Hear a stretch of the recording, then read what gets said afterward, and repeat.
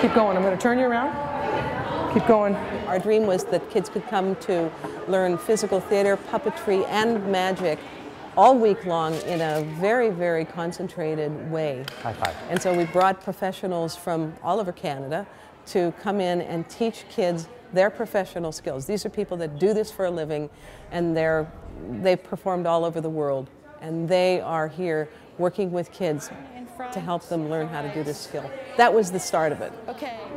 Every kid that I've talked to is they're just so jazzed about the whole situation. At the Big Top Festival, we do physical theater, which is like tightrope walking, juggling, and the silks. And then there's, of course, magic and, oh, let me tell that final part.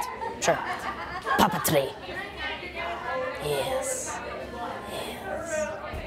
Your puppet. Hello. Very good. Hello. How are you? I'm great. How are you?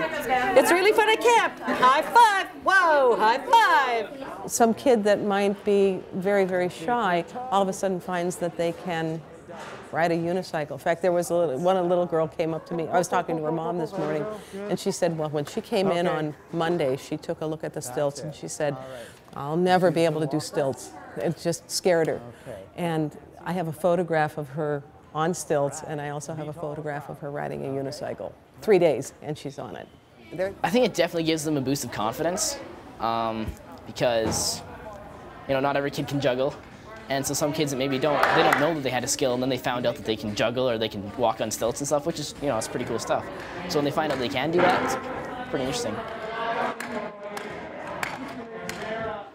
I think helps kids develop a self-confidence and helps kids develop skills that are outside of a lot of things that kids are not getting these days.